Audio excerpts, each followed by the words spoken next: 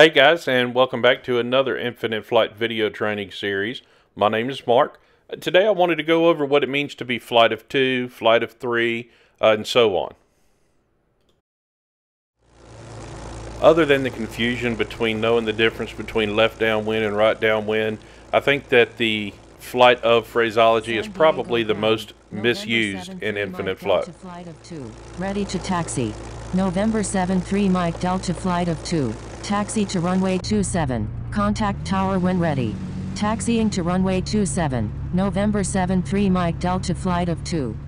Now guys, it is very important that everybody understands what this phraseology means and to use it in its proper context. Today, going to be doing some patterns with another Spitfire in a formation, and there's only 2 of us, so I'm using flight of 2. San Diego Tower, November 7-3 Mike Delta flight of 2, ready for takeoff at runway 27, remaining in the pattern. November 7-3 Mike Delta flight of 2, runway 27, cleared for takeoff, make left traffic. Cleared for takeoff, runway 27, November 7-3 Mike Delta flight of 2. Now as you can see, there are 2 of us that are going to be doing the patterns today, which is why I'm using flight of 2.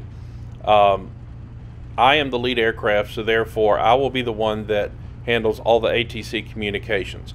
The other aircraft is dialed into the same frequency, but they are simply just following me.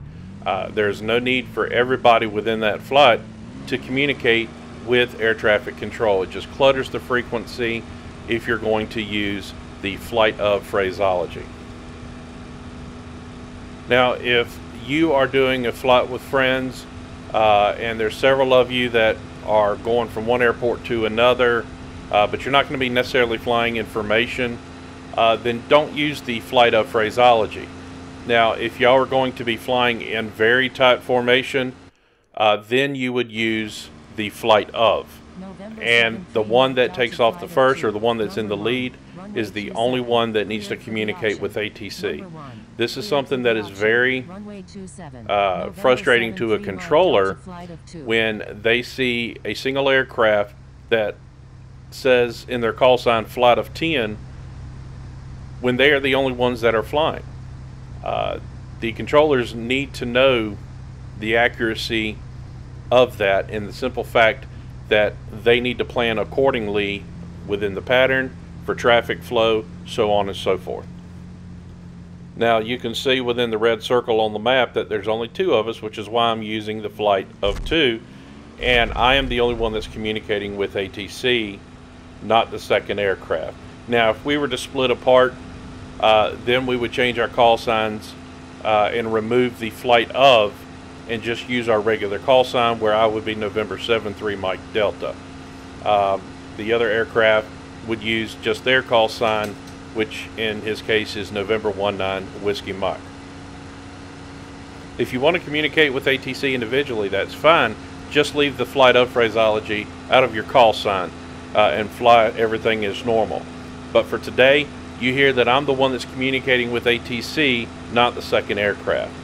And you can also see how close in proximity that we're flying. Now if there's going to be a mile or 2 separation between you and another aircraft, do not use the flight of. Just make sure that you're using this phraseology properly. It does not mean the amount of flights that you've made that day. It does not mean the amount of virtual passengers that you have in the aircraft, but it's meant for the number of aircraft within a flight formation. And the lead aircraft is the only one communicating with ATC.